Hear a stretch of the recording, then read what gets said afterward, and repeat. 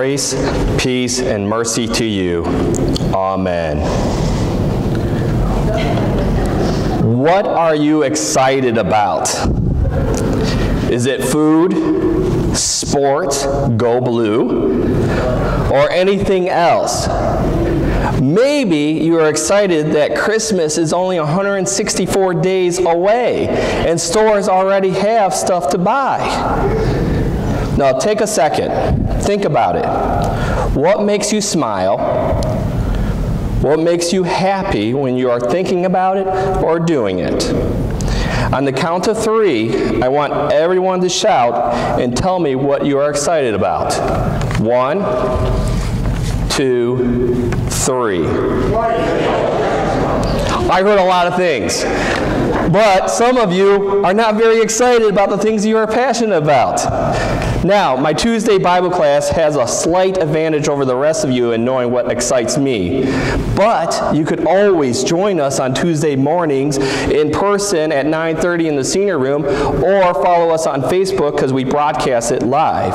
But trail running, that is what makes me happy. Of course, that is outside being principal here, married to my wonderful wife, Rebecca, of 17 years yesterday, and the father of 2 amazing boys. I love when I'm out on the trails, getting some miles in. Now, I know what you're thinking. Running, dirt, and hills doesn't sound like fun. But let me tell you why I love it. The first reason is, if my clicker works, walking. You get to walk when you're in a ultra marathon. You get to walk up hills, you get to walk down hills, you get to walk in between hills. It's encouraged to walk during long distance races. Even the elites get to walk during these races. And then the best part, you get to walk through aid stations, which is the second reason. Aid stations, food. You're encouraged to eat food, and you must eat food. When you're on the trails for 30+ miles, you have to have that nutrition and those calories to keep you going, otherwise you bonk. And the last reason is the finish line. When you finish, you know you have accomplished something that many people will never even try. 1% of the world will run a marathon, but 0.001% will run an ultra marathon. That's anything over 26.2 miles. Take a moment and watch this finish line of a race that happened a few weeks ago.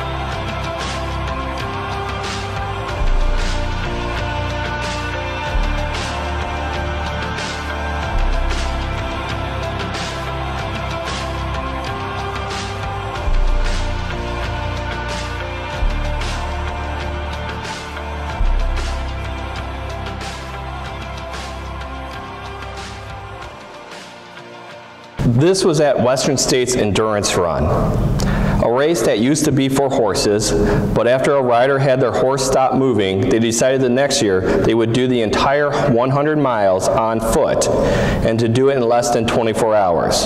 The Western State is one of the mecca races for all elite ultra runners. Out of the 1,000 who qualify, meaning they have to run certain races in a specific time limit to have a shot to run this race each year, only 369 will make it to the starting line.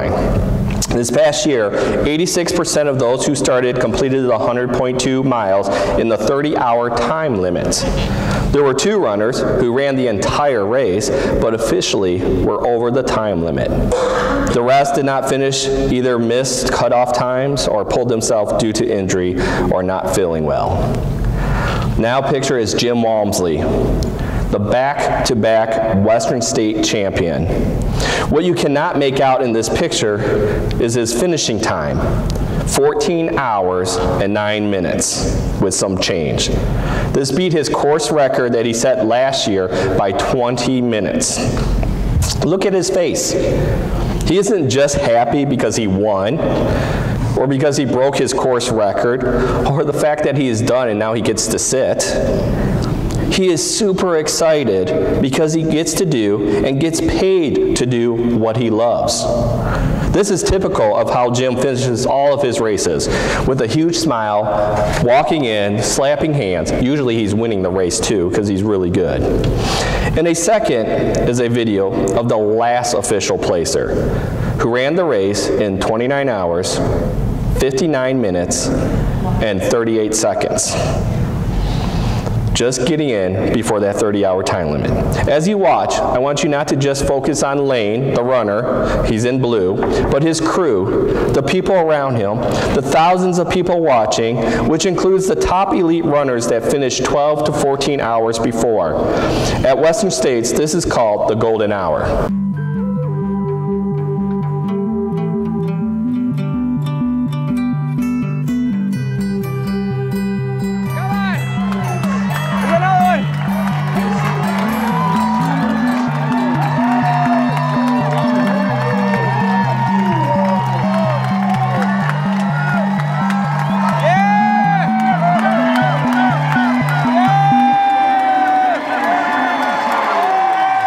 The excitement is not just for the runners, but for everyone involved in these races. You can run any length of miles on your own, but it is so much better when you have people to run with. Now, let me add a 4th reason why I love running: the elites. The elites are just as encouraging as those running with you in the back of the pack. This is a true story. When my friends and I started running back in 2013, it was because we were all bigger guys and knew that we should do some sort of exercise. Well, talking about back in November of 2012, we were deciding which race we were going to run in March. We love running, but not in the winter. As soon as we found what race, we also came up with our running club name, Spare Tire Running Club. We figured it fit our slender profiles to a T. So we started running, and of course people loved our shirts, and we had many conversations with people. There was a local runner we would see all the time at these races. At one race, a course marshal directed us wrong, and that was everyone went the wrong way except for this one runner who was in first place. His name was Eric, and he's an elite runner. He is the cross country and track coach at Lawrence Tech University. He knew where to go for this race because Lawrence Tech was one of the sponsors, and it was on their campus, and Eric was the returning champion. So while we were relaxing after the race, Eric was sitting by us, and so we struck up a conversation. And I was asking how he ran the right course. And he told me he knew the place because he was working there. He asked about our shirts and said that he thought it was cool. He saw us at all these other races. Today, Eric is an honorary member of our Spare Tire Running Club and will wear our jersey at any race that he can.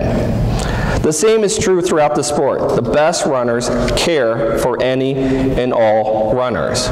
So I have 2 questions for you. The first one, are you excited to come run an ultramarathon with me? I see some no's. But on the serious side, though, the second question is more important today, and more important than any race or anything else we're excited about. That question is, are you excited to be here today? Are you excited to be able to praise God in His house? Are you excited to be able to call yourself a Christian and to take on what that means? I hope you are excited, because I am. And here's what happens to us when we become excited for Christ and for our church. The battles will not seem as hard. It doesn't mean we won't have battles. In those 100 miles, there were so many little battles that every runner faces: food, hydration, soreness, aches, pains, doubts, confusion, highs and lows. But it won't be as hard as we think. When you are a runner at a race, you go through this thought process. Before the race, you think, why did I sign up for this? During the race, you think, I am never going to do this again. Then after the race, you're checking out the website for your next race. When you finish a race, you have won the battle. And we should be excited that we get to win the ultimate battle. Not because we are elite or even did anything, but because God loves us so much that He fought it for us, and He won it for us. Think about the story of Joshua and Caleb in the Old Testament. You have the 10 spies that brought back an evil report. They only saw problems. There was no way they saw anything positive, just every fear and challenge. But Joshua and Caleb were a little bit excited. They saw the giants, and they saw the challenges. But when you're excited for Christ, and you remember like they remembered that God has a plan, and that His plan is bigger than anything we can think of, Joshua and Caleb were right to be excited. They had it made. When you are excited about God, the gloom, the depression, the fear and doubt that you will encounter in your lives will find it hard to bring you down. Since we're not in heaven, we will have bad days. Look at Moses. He had his days of anger and frustration. I mean, he broke the tablets that God had written on himself, and he struck the rock instead of speaking to it. We will have bad days. We will have doubt. We will face death. But that should not worry us. On my desk in my office, I have a few items with Bible verses on them. One of my favorite is a plaque that I got from a parent when I left Holt Lutheran that says, "Stand firm, be strong and immovable always, work enthusiastically for the Lord. For you know that nothing you do for the Lord is ever useless." This plaque means a lot to me, because it came from a parent that rode me hard during my first year as a principal. And being a stubborn Lutheran Burke, I know I rode her hard too. We didn't always see eye to eye. Something changed 3/4 into the year. We had a coming to Jesus moment, if you want to put it that way. Using what I was taught to work, I put her to work. I gave her the permission to start a parent-teacher league, but that meant that I would have to work with her even more than our typical daily meetings to complain about something. It was during that last quarter, as we started a PTL group, that many didn't think we could do it, because they had one so many years ago and it didn't work, so why try now? But through that, we became friends. Those bad, gloomy days weren't so dark anymore, because she was excited working with me and creating something special for the school. And I was excited that she wasn't complaining anymore. To this day, we keep in touch, and her kids are doing wonderful. Her daughter is an amazing dancer. The other plaque is mine and many others' favorite Bible verse, Jeremiah 29:11. "For I know the plans I have for you, declares the Lord, plans to give you hope and a future." This verse reminds me that no matter what is going on, the gloomy days, the bad days, God's got it. You should have your own verses too, and if you need some, here are two that you could pick. Nehemiah 8:10, verse part B, "For the joy of the Lord is your strength." Or Romans 8:28, "Know all things work together for the good to them that love God." And the second thing that can happen when you are excited for the Lord, others are drawn to what you have. This is what Christ meant when He told us to let our light shine before men. When you are happy, others will be drawn to you. A Sunday school teacher was questioning her pupils after a lesson on God's omnipotence. "Now, children," she asked, "is there anything God can't do?" The pastor's son thrust his hand into the air. The teacher, feeling certain that he had missed the point of the lesson, asked half-heartedly, "Well, just what is it that God can't do?" The boy replied, "I heard Dad say yesterday that even God can't make everybody at this church happy." When you are excited, it spreads and grows in the lives of everyone you come into contact with. But the opposite is true. If you are a negative Nancy all the time, people may come to you, but they come to complain and be a company of misery. Just last night, I saw someone on the National Youth Gathering Facebook page post about a negative experience because they had to empty their water bottles before they went inside to the stadium to praise God and have a free Toby Mac concert. From there, a chain about 20 other comments commented about something negative. Sorry, you are praising God and getting to see Toby Mac? I will trade with you in a second. But let's be real. Isn't that the case around here sometimes? We complain about this part of worship or that type of worship. We complain that we don't have enough money or we don't have a pastor that wants us. It is easy to get into that trap. We have to think big picture. We need to be excited that we get to share the Word of God into this community. We get to bring people closer to God or even introduce them to their Savior. We need to be excited for the volunteers we have around here that work so hard to make sure everything works smoothly every day. I was so excited last night when I saw pictures of the cleaning that our board of directors and volunteers did yesterday. If you can't see through the windows, drive around back, look into the far corner where a small jungle once was. Now DTE could actually get to their pole to work on. I'm super excited about our School Boosters Club and all the items they want to do around the school and for the church. Did you notice the lack of potholes in the Beechwood parking lot? Thanks to some maintenance money and the Booster Club that was professionally done. The lines will be painted soon too. Do you know our neighbor, Mr. Howard? He's been living there since a small boy. But did you know he has helped us with ditch maintenance on Venoy Road, picking up trash that our neighbors leave out, and keeps an eye on the building at night to make sure no one does it any harm? How exciting is it to have a neighbor like that? I'm super excited that we're going to be doing group runs on Wednesday evenings. You can even walk. The community is invited. I'm excited that next Saturday from 9 a.m. to 11, we need more volunteers still, will be on the trails on our Wayne Road by Joy Road cleaning garbage so Wayne County Parks can get their equipment in there to clean out the overgrown trees and brushes, paint the bridges, and to make it look a lot better. It is a great time to be a member of St. Matthew. It is a great time to be living and worshiping in this community. How are we to reach out, educating and nurturing the people of Westland and surrounding area if we look like and act like how sour milk tastes? If we are to reach the lost, we must change. They want someone that is full of the joy of the Lord.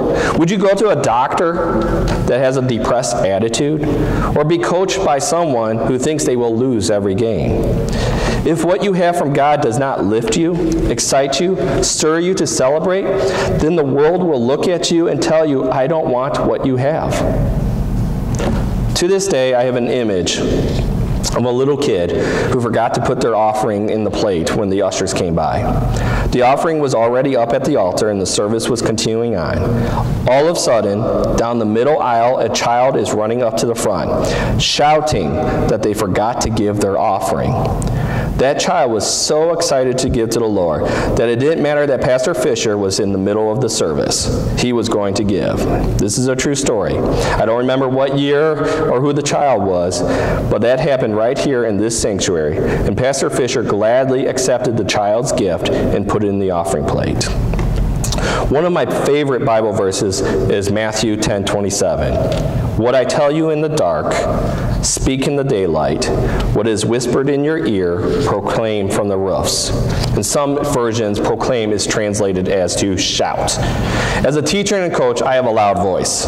It is because I am passionate about what I am doing. I am passionate about being here. I am passionate about the love of our Lord. I am passionate about the free gift we have because we need it. We have a reason to be excited. Happy to celebrate our Lord today. He loves us. He made us new, and through him we win every time. When we get this attitude of joy and excitement in our spirits, we will see this church, our families, and our lives to start to grow. How welcoming would it be for our future pastor to come to a place that is excited for the work of the Lord that we have been doing and will be doing, instead of someone coming in and only hearing about all of our problems. It is tough, and it takes God's grace to not let the devil enter doubt into our minds. But I pray that I and that we can win this fight and be excited that we are called Christians and that we are excited to spread the Word of God, excited to be faithful followers. And the peace of God, which transcends all understanding, will guard your hearts and your minds in Christ Jesus. Amen.